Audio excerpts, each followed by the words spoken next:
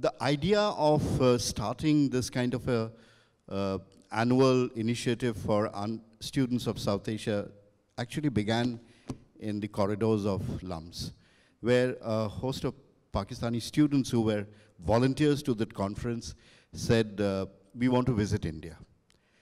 When I came back with that kind of idea back to my college in Ramjas, it was very difficult to think of visit India, visa and stuff like that. Those were important those days also.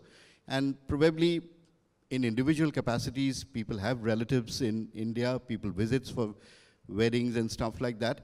One wasn't very sure if students visiting on a scale was a thing. So what happened was that a bunch of very excited young students at Ramjas decided to launch a conference. Let's get to know South Asia better if we have to invite Pakistani students, and that's how it made a beginning in Delhi in February 2004. It was a wonderful visit for the first time. They came by train, and we met them at the station. There was a lot of media hype at that time.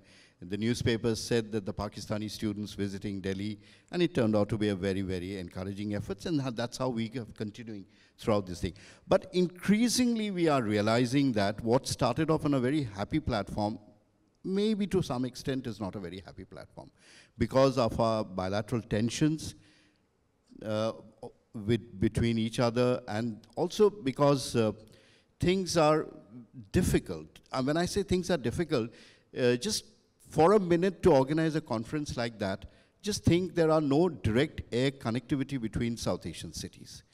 I remember a long time back in Kathmandu, Pakistan team had to travel via Dubai to come to Kathmandu.